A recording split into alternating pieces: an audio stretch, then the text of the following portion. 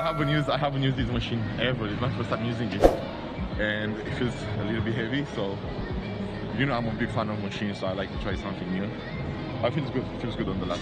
Right. So this is the last set on this grip, on the lat pull down grip, and then we're going to be doing 3 sets in grip, parallel grip. Is this how you call it?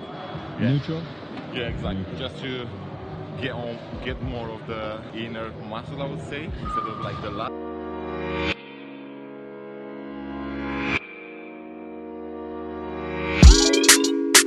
That feels good. I usually go to like 12 to 15 reps, but for a while I've been changing them to like 10, 12 max, just to get like a bit more strength and a little bit more heavier.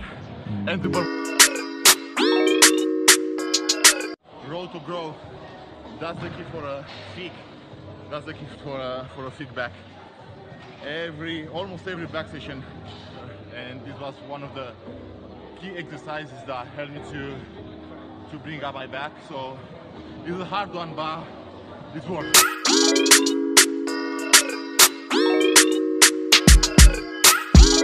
Size. We're trying to go as heavy as we can, but still keeping the form right. And make sure you squeeze. And that's it. so pumped. But every time I do rows, you get so pumped, but only right arm. Chill, bro. Maybe chill. Overused.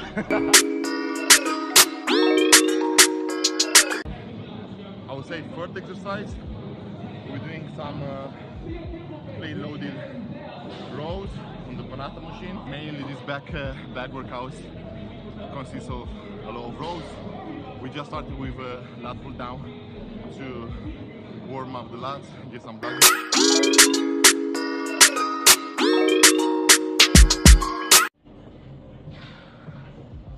Finishing this back workout with some lower back extension.